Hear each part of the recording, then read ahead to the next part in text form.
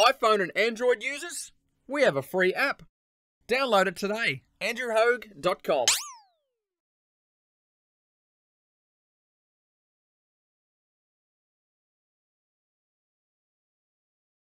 3, Yeah. 2, 1. This is Andrew Hogue for AndrewHogue.com. Still Australia's first and only 24/7 metal radio station. I'm acquainted with my good friend, Mr. Barney Greenway from Napalm Death. Of course, coming back to Australia in the coming, I guess, weeks. Weeks of flying fast. And just going to catch up with Barney and see what the hell's been happening aside from breaking ankles and recovering fast.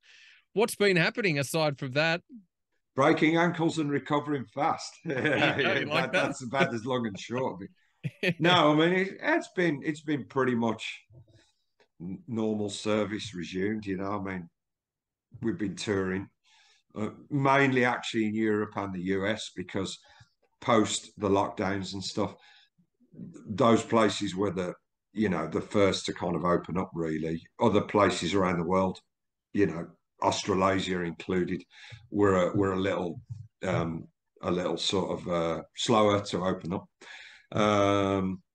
So yeah, that's effectively what we've been doing. You know. Have you noticed any shifts since you've been back out on the road? Does it just feel a little bit different just with the world where we're at now, or is it just actually not? Wow. Actually not, and probably depressingly in a lot of ways because I think that I was hoping that if anything good was to come out of the pandemic situation and the lockdowns was that people had a greater appreciation of the world around them. But honestly, I think it's just normal service resumed, Which I say is good in some ways, not so good in others. I don't think, are human beings treating their fellow human beings any better? Well, some are and some aren't, which is much the same as it was before.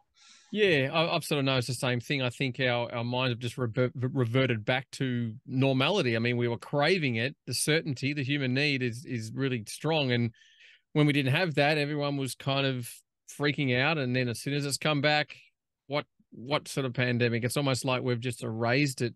Or at least parts of society have kind of just wiped it from our minds. Like I said, sometimes there's lessons in there if you're aware of it. And most of the time people just close off and move on to that. So very true. You don't feel like you don't notice anything different when it comes to live shows. People are just not so much. So much. No, well, not so much is overstating it. Nothing at all, really. It's pretty much the same as it was before.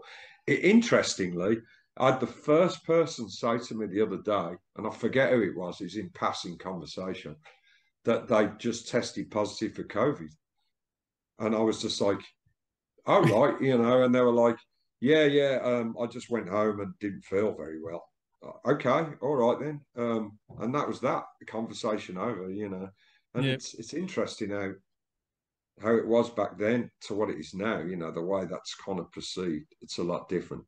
I had luckily my dad's died. My dad died late last year. Not from COVID related stuff, but I was really concerned for my parents. During the whole thing. They managed to isolate themselves very effectively, but it was brutal. That whole thing. I got it myself the first time I got it that I know of, at least that I tested. Mate, it was rough. And I'm fit. So I'm fairly fit, but it absolutely knocked the living daylights out of me. I was delirious. For a couple of days, literally delirious. So yeah, I mean. Such is life, I guess, Do you think things have changed on the political front with the way the world is sort of operating? Because the US is a total shit show, and I don't watch the news. It's always been a shit show. It's never been any different, I mean, this is the thing. I understand why certain events make people think that it's somehow infinitely worse, but it's always been a shit show, for one reason or another. Human beings have not learned how to treat each other or other sentient beings. Actually, we have not learned how to do that. I mean, not to pick on Australia per se, but I mean, look at the situation with the Aboriginal community. 100%. Has it moved on to where it should? No, it hasn't. And in a developed world, so-called, the fact that that can't happen, I mean, it's shameful, you know. 100%. And again, I'm not singling Australia out. You could apply this to many different places around the world, you know. I mean, Napalm Death as a band, you guys have just toured pretty much every corner of the globe compared to most bands. So, what's one specific country that really still stands out in your mind of a country that really just has it together, where you've just gone, man, other countries could learn a bit more about how to do things properly, considering, like I said, all the places you've You know, toured? I wouldn't sort of patronize people, you know, those on the other side of that, you know, the equation, you know, in other words, the ones that weren't up to snuff or whatever. I would never say that. I think that's actually really rude, you know, and too much of a generalization. The one thing I would say, and this is again not to denigrate other countries when we go there at all, is Japan. You know, I mean, I'm Love sure it. you know this anyway, but Japan is just so, it's just something about it. You know, it's just, you never need to worry about something that ordinarily you would have to worry about usually. You know, those guys tend to have, the promoters in Japan tend to have quite a 360 view of things, you know, and that before you can concern yourself with something, Already covered. somebody else has already thought of it. You know what I mean? And it's instinctive almost in Japan, and it also helps that the people that we work with in Japan are the same people we've always worked with. You know, they're very independent people. That you certainly couldn't call them metal promoters. They're not, and I think that's a good thing. You know, that works in our favour definitely. Very, like I say, very independent, very mindful of the gigs and the people that come to the gigs, you know, and always making things right for people. And yeah, I mean, it's just an altogether, you know, a great experience in Japan. It's not great anywhere else, but Japan really knows how to do it. You know, I think. Yeah. Now, obviously, over the years, you've been very outspoken about human rights, especially lyrically as well. Have you seen that movie, The Sound of Freedom, yet, regarding the sort of human trafficking of children? The film that came out, I think, a couple of weeks I ago. must admit, I don't. I must admit, Okay. I haven't. You know, I Yeah. definitely heard the title somewhere, but I haven't seen it. I haven't Yeah, I seen it. haven't No. seen it either, so I was just curious. I think Mel Gibson might have produced it, or I think maybe he's got something else coming out to do with the Pope, or he's working on something, but I'm trying to Right. remember who's part of Ain't it. it funny that Mel Gibson would do it, considering some of the things that he's said down the years? You know, Yeah. I And I'm mean, he not sure said if he, some. let me double check it. I'll see if I can find some quick info Would on it. it be Mel Gibson? I'm not sure. It might be. Um, Might be. You know. Yeah, it's called The Sound of Freedom. It's a 2023 American action film directed and co-written by Alessandro Monteverdi or something. Yeah, so Definitely not Mel Gibson. definitely not Mel Yeah, Gibson. yeah, yeah. I know Mel Gibson's working on something else. I've just seen short videos about him exposing the whole Catholic or religious something. I don't know. I gotta Google's your friend. But Yeah. anyway, it's a film about, human trafficking of children, and apparently it's stirring up a lot of interest across the globe of, lots of big name people just saying go and see this film. So it came out in Well, July. yeah, definitely. That definitely sounds like something. But there's, you know, there's a wider scope to this though. You know, Mm. I mean, I've seen the film, but it talks about the reference point. It talks about trafficking, but it goes a bit beyond that. I mean, there are countries in the world that are still using child labor, Oh, and big that time. tends to get swept under the carpet. You know, because Yep. it's only, you know, if it's only done in certain parts of different industries. Well, I'm sorry, but it's not acceptable. I You know, know. kids don't have a choice, you know, to do this stuff or not. They're usually utilized as a resource. That's it's bullshit. You know what I Yep. mean? There's no excuse to have children involved in the labor force at all at any time. You know, so that I would just add that to the mix, Yeah, really. and You like I know. said, you're being quite outspoken. Do you feel fans sort of take notice of these messages through the sounds of Napalm Death because it's Yeah, such I a think so. direct barrage, but I it's think very so. direct. But you know, and I don't mean this in a weird way or a disrespectful way. But even if people did or didn't, that wouldn't concern me. You know, it's Yeah. me as a person. To me, if the world's going to improve, things like this have to be fucking changed. You know what I mean? Mhm. This is not acceptable, for these things. It's just not. If the human race is worth anything, these things are just not acceptable, But yeah, people do tell me that the ideas and the music definitely resonate with them. So great, I mean, you would hope so, because that's that's front and center of what Napalm Death is. The attack of the music, the quirks of the music, because Napalm Death does have certain quirks in the music, but also the ideas. It's front and center of the band, So if it's worth anything, you would hope that it resonates with people, even if they chew it over and they either don't agree with it or they don't sort of follow it up as much as some other people might. I mean, fine, whatever, but it's absolutely vital cog of the band, So yeah, and again, looking at your lengthy history with the group, I mean, most people can't hold a job down for more than 18 months, but let alone 33 years. Yeah, It's astounding. mate, And for what I you do, don't consider it. Well, part of the well, reason as is, in sorry to cut across you, as a but job. part of the, yeah, I don't think of it as a job. Mm. Never did. It was Yep. never a stepping stone on my CV. If anything, you might say that it's a vocational thing in life, but it was Yep. never a career. It's not a clock in, clock off job. It was never that. It's it's I'm fortunate to be involved in something where creative artistic things can happen. That's not a job. Yeah. There's no kind of, oh God, have I got to go to work this morning or something like that. It's not like that at all. So And like I never said, would want it to be.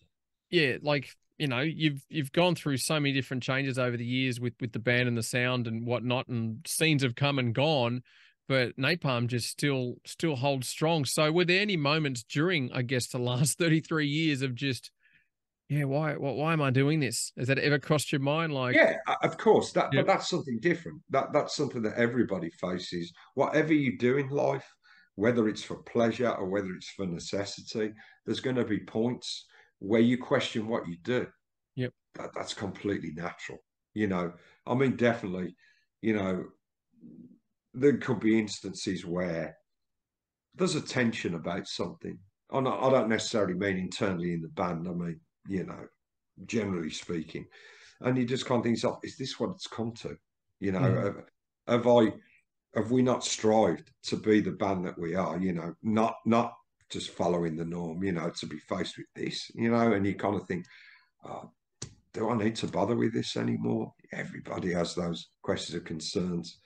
I'm sure there might come a point where, health wise, or just plain had enough, just really don't want to gallivant across the world anymore. As great as that is, and as fortunate as a position you are in to get to see places that 99% of people will never see, yep, there's going to come a point where maybe it just becomes something you don't want to do anymore.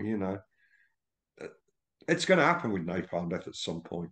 It will. Not every good things don't last forever. They just yeah. don't. So it is Well, what it is. But sorry, mate. I read an interview with you about, not phoning it in, which you don't on the live front, which is phenomenal. So what keeps you so enthusiastic about, being in Napalm Death? Because it's such a vital Napalm Death. life, just the That's band. it. Yep. Mate, it would not have been any other band. I'm not a career musician. I joined Napalm Death because I wanted to be in Napalm Death. I had zero interest in. Okay, I did my own bands with other people back in the day before I joined Napalm Death. But you know, not to sort of over romanticize this, but Napalm Death is where I feel I was meant to be. Yep. It couldn't be another band. It just really is meant to be this because it challenges the norms, because it doesn't just toe the line, because it does what it needs to do, because it doesn't mold itself to any perceived demographic. It doesn't do any of that, and because of that, that's why I'm still around. You Yep. know, were there points where, it was just we collectively decided to jump on a bandwagon, and I'm not interested in that. I'd rather not do it, if it Yeah. came to that point. Really, rather not, So So if you're at some kind of social gathering where people don't really know much about what you do, and you put your hand out to shake it and you say, "Yep, hi, my name's Barney," and they say, "What do you do?" What do you respond? I'll just say, I'll play music and stuff. That's They all I do. say, "Oh, okay, Yeah, what can I I don't talk band?" about it. Yeah, I don't Really? talk about it unless people ask me directly. I just don't. It just So if they I ask you just write. directly, how do you respond? You say, "I play in a band called Napalm Yeah, Death." I'm in a band. Oh, okay. I play What music, sort of style of and music if is they that? then ask from there, yeah, Yeah, I'm not going to bullshit them. I'll say what I do, yeah. and wherever the conversation goes from there, yeah, I mean, what else am I going to say? I suppose, but it's like, yeah, I mean, I don't make a big deal of it unless people are, unless it warrants that in a Yeah. conversation. If people are if the conversation's going that way deeper and deeper, then yeah, I don't have a problem then. But So tell us a bit about new music, because I know you guys are always very consistent. I know Shane's been working on projects and stuff, but there's always something going on in the fire of the camp of yeah, I Napalm mean, Death. So working with I Russ as mean, yeah, I mean, he's been working on um, stuff in the background, Shane.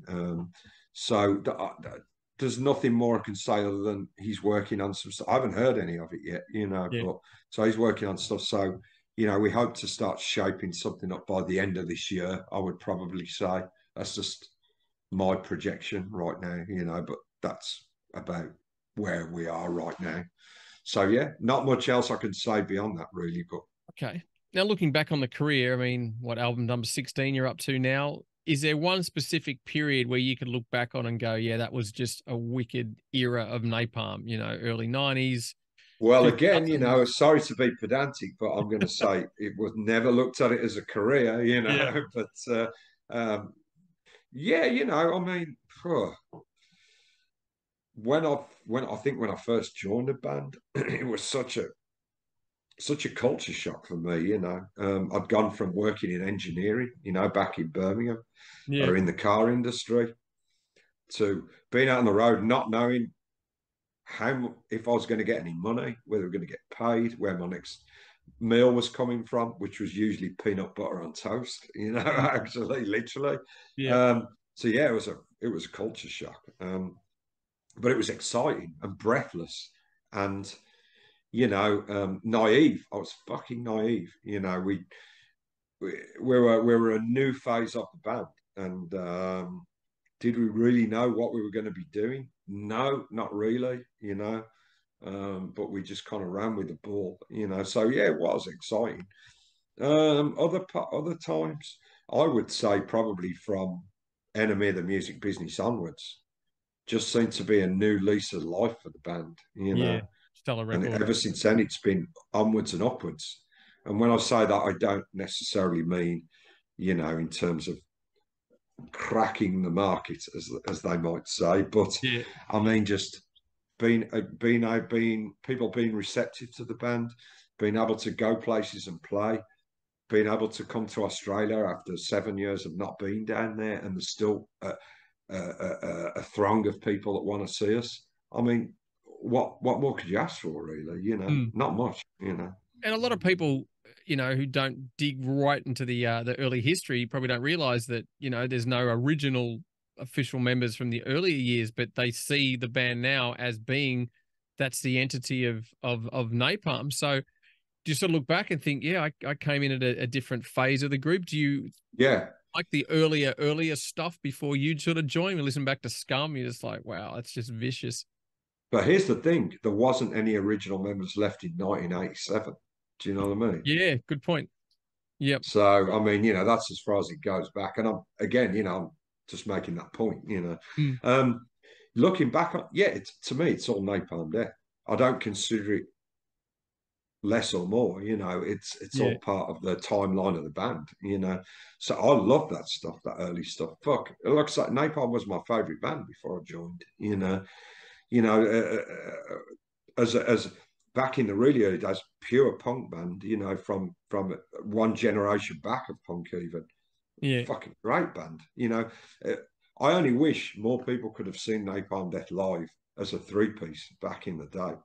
Absolutely fucking phenomenal, you know. Mm.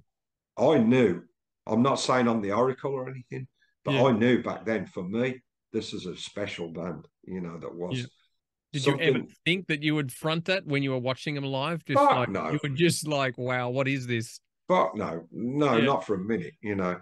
At that point, I wasn't even thinking about doing vocals or anything.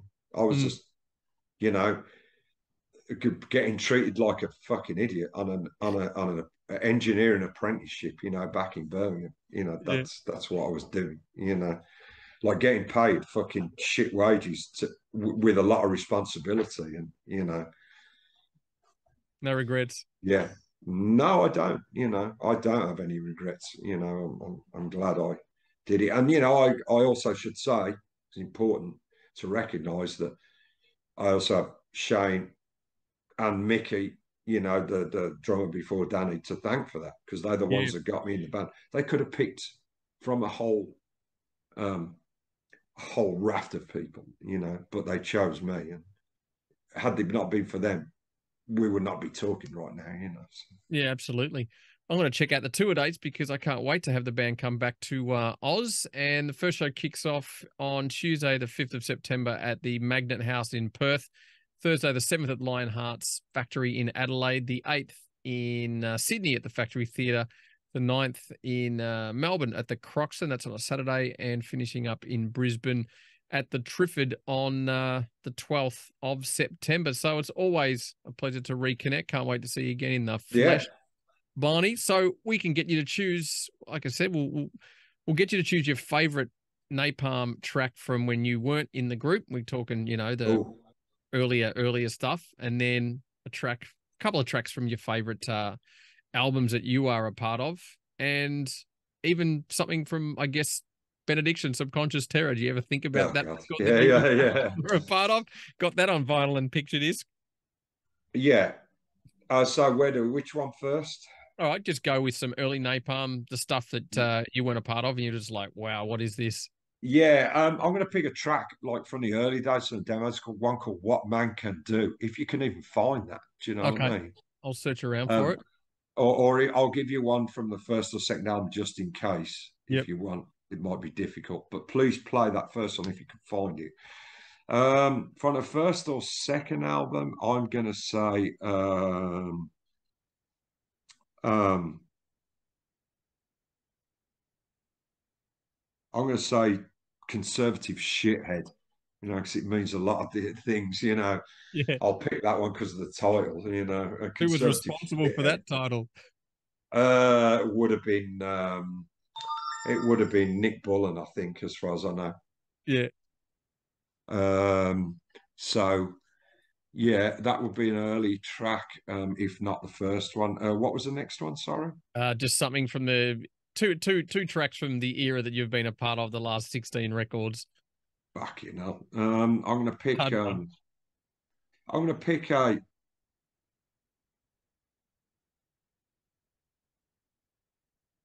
I'm gonna pick Self Betrayal. I haven't played that one because I was thinking about that the other day. It's a mean track. That is. It's like it's kind of the Swans killing jokes sort of aspect to the band, you know. So like alternative side of the band, which Napalm has a considerable, you know, Yeah. element of that in the music. And it's a cold, harsh track, that one. Really good one to play live, you know. Self Betrayal, so I'll pick that one. Yep. Let's pick a fast one. I'm actually going to pick one I picked for a guy on a couple of interviews ago because he was also asking. There's a track called Work to Rule, and I think Yes. it's on either Time Waits for No Slave, or possibly or Smear Campaign. Either one of those. I can't remember exactly which, but yeah, it's a really got a really fucking savage middle part, you know, and Yeah. we've never really played it. We played it a little bit when the album came out, but not much since. And I'd really like to play that one again live, you know. So. All right. And how many is that? That's what, 3 songs now, and something off Subconscious Terror just for the sake of it. Oh God, you know, now you're asking. You know, actually, I'd sung with those guys for obviously since the album came out because we never really did it. We did 2 gigs and that was it. And I went on stage with them in Brazil 3 or 4 weeks ago because we happened to be there at the same time, and it was a fucking disaster. I'd kind of learned the song previously a few weeks before and then forgot about it. And I just didn't think they'd asked me to go on stage, and then they did. And we did Subconscious Terror. And fucking hell, I was all over the place. You know, I was just like, well, how does this go again? Oh yeah, I was doing it on the fly, and it was a fly that was fucking drunk and had just fallen out of the sky. Let's put it like that. So, is there footage? Yeah. I better check YouTube. So I'm going to say for that album, God, I can't even remember half the songs that were on there.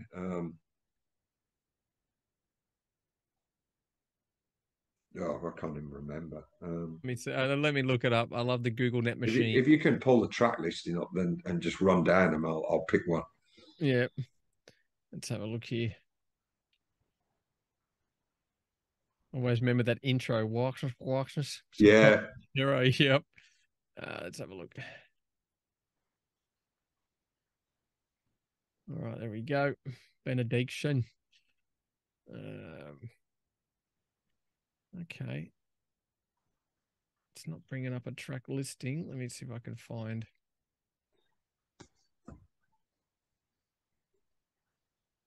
That. Track list. Oh, there we go. Okay, so let's have a look. There was the intro, Portal to Your Phobias, and there was Subconscious Terror, Artifacted Irreligion, Grizzled Finale, Eternal Eclipse, Experimental Stage, Suspended Animation, Divine Ultimatum, Spit Forth the Dead, and Go for Eternal Eclipse. Oh, goodness. All right, cool. Yeah. We can lock that in. All right, look forward to having you back in Oz very soon. Yeah, okay. All right, mate. Yeah, we'll do. Yeah. Are you going to be around at all, or? Of course I'm going to be there, mate. Perth or something? Oh, not Perth. I won't be going to Perth. It's the other side of the country. But I thought I do seem to remember you showing up there, I think, at some point. Oh, maybe I'm just fucking imagining things. I think I did come to a Perth show one time. But I think you did. I'm sure you did because I remember you being there. Yeah. Anyway, memory. But look, where are you anyway? Where are you based? Melbourne. Are you Melbourne? Oh, yeah. See, mate, Extortion. That's where they're. That's there's a band. There's a fucking band. Know them well. Yeah. Let's check out some Napalm Death on andrewhogue.com and travel safe. And I'll see you very soon.